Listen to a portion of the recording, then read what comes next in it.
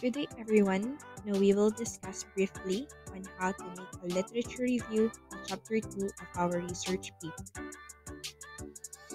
The purpose of a literature review is to collect relevant, timely research on your chosen topic and synthesize it into a cohesive summary of existing knowledge in the field. This then prepares you for making your own argument on that topic or for conducting your own original research. Depending on your field of study, literature reviews can take different forms. Some disciplines require that you synthesize your sources topically, organizing your paragraphs according to how your different sources discuss similar topics. Other disciplines require that you discuss each source in individual paragraphs, covering various aspects in that single article, chapter, or book. Within your review of a given source, you can cover many different aspects, including the purpose, scope, methods, result, any discussion points, limitations, and implications for future research. Make sure you know which model your professor expects you to follow when writing your own literature reviews. Benefits of literature reviews. Literature reviews allows you to gain familiarity with the current knowledge in your chosen field, as well as the boundaries and limitations of that field. Literature reviews also help you to gain an understanding of the theory driving the field, allowing to place your research question into context. Literature reviews provide an opportunity for you to see and even evaluate successful and unsuccessful assessment and research methods in your field. Literature reviews prevent you from duplicating the same information as of writing in your field, allowing you to find your own unique approach to your topic. Literature reviews give you familiarity with the knowledge in your field, giving you the chance to analyze the significance of your additional research. Choosing your sources. When selecting your sources to compile your literature review, make sure you follow these guidelines to ensure you are working with the strongest, most appropriate sources possible. Topically relevant.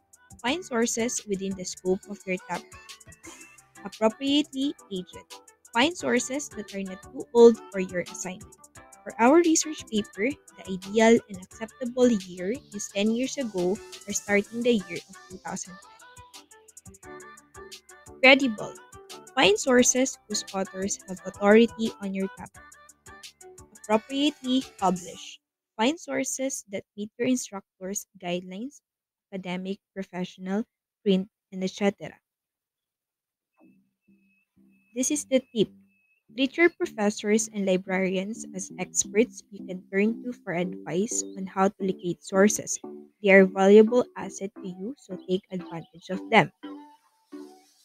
How to organize your literature review. Number one, synthesizing topically. Some assignments require discussing your sources together in paragraph, organized according to shared topics between them.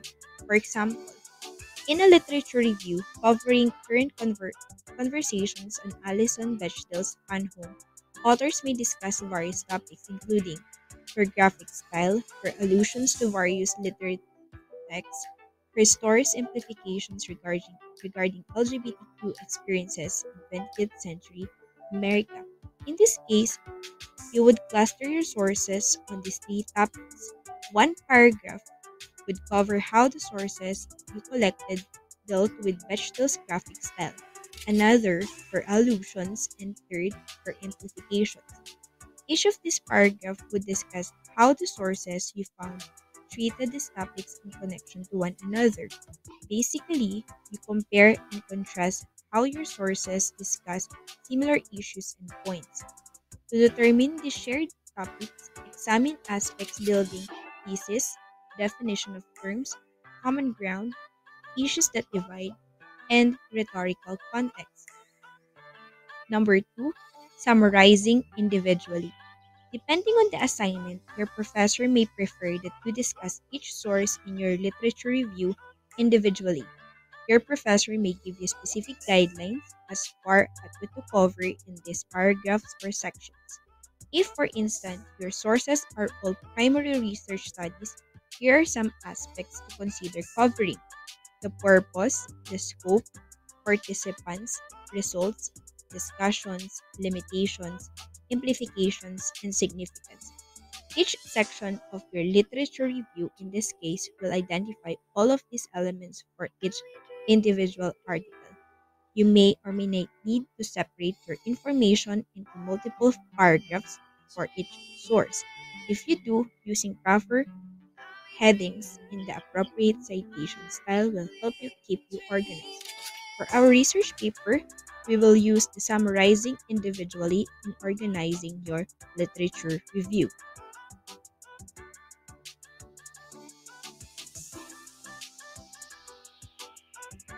Review of related literature divided into the following subsections. Number one is what we call the local literature. This included books, magazines, newspapers, pictures, articles written by local authors.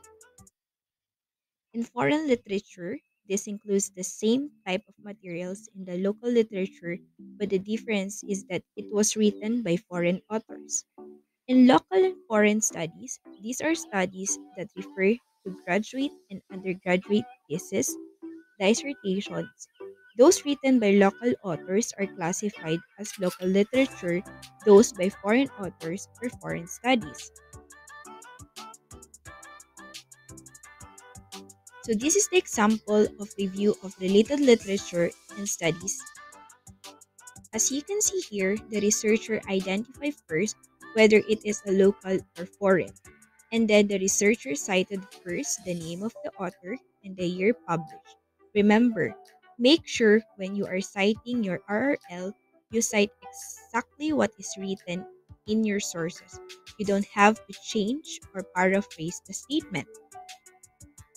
After you cite your review of related literature, you have to explain why this become your RRL, what is the connection of your RRL to your research paper, and how it is related, or you have to explain everything.